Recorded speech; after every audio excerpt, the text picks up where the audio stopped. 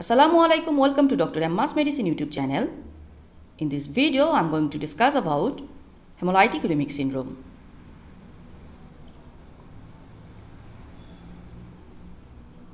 Hemolytic uremic syndrome, a type of microangiopathic hemolytic anemia.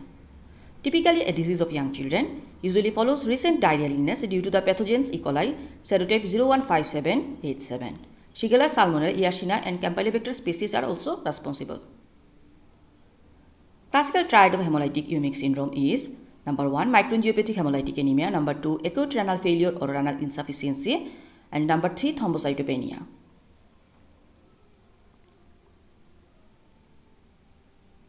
History present in hemolytic uremic syndrome are 1 bloody diarrhea, sudden onset of abdominal pain, purpura or peche, hypertension and gastrointestinal bleeding.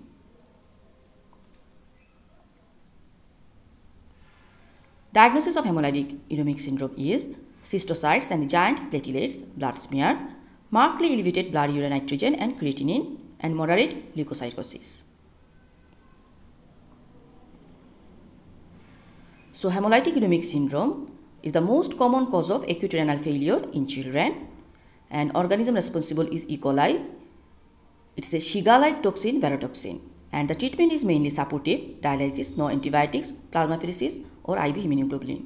Please note, thrombotic thrombocytopenic purpura, where hemolytic uremic syndrome triad plus fever and neurological changes are also present.